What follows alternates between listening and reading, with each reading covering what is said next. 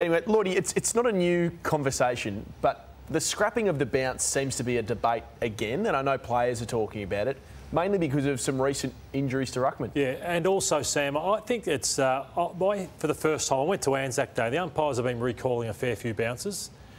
Some of them aren't recalling when they should. I wonder if they wonder about their numbers and stats and not being judged for losing too many poor bounces. I think some umpires are protecting themselves in that sense. Yep.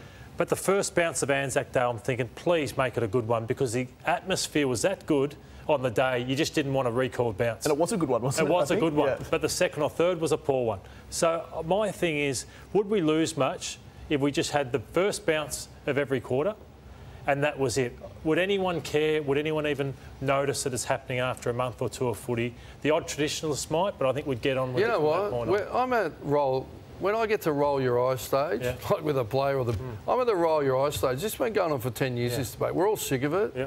So the umpires led a campaign before their last CBA, led by Hayden Kennedy, and the Commission ignored them. How about we listen to it's called participating practices. Listen to the shop floor. They're doing the job. Yep. Throw it up. Yeah. And not to mention the fact that, you know, we need more women coming into umpiring because we need more umpires. It's something that most women feel very uncomfortable with. And every single ex-footy player, coach, whatever, footy boss who goes in to run the umpires, within 2 weeks they're saying you've got to get rid of the bounce. It is causing so much stress. And they're even saying, Matthew, don't even do the first bounce of the game. Just get rid of it. Because it's what the image, the damage to their backs from the practising during the week. Yeah. Scott Pendlebury, who's still dominating 16 seasons in, is it time to look at the centre bounce and changing it?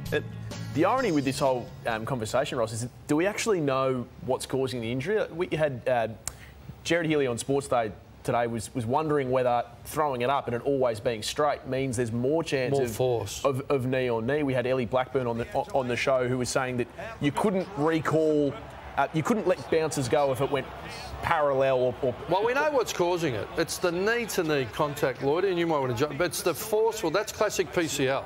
So does that happen more often if the straighter it goes up and the more... Well, ruckmen used to be able to launch and jump in. Lloyd can jump in any time he likes and use their arm, and the great ruckman, and hopefully we'll get to some footage of it. But yeah, we were discussing, and we've got vision of the old, what it used to be, and a teaching edit of this is Simon Madden, actually, these guys at Corey McKernan. The artwork of being able to, Corey McKernan puts his arm out there, and there was more skill to it than there is now. Now, because the umpires are like, you took his space, you put your arm out, it's just pretty much two bulls going at it in the paddock. Back in the day, there was more skill to this, where you could use your arm, Ross. And yeah, they keep them up. There you go. The push, the chest, and it's subtle, but it's there. Now, if you push with the arm, I've seen that was called shepherding straight away. So it's an encouraging the knee-to-knee contact. They're big man, 120, 110 kilo man, who the only impact that can be met is knee on knee, and it's not healthy. Ooh. Yeah, so the game has certainly changed a fair bit since then.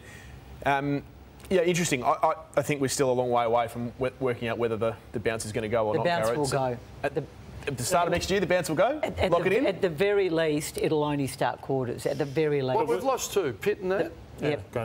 Grundy, two top-flight ruckmen. How ironic that the umpires have been complaining for 10 years about their back injuries and a couple of ruckmen hurt their knees and now they say it's going to happen. I think it will anyway.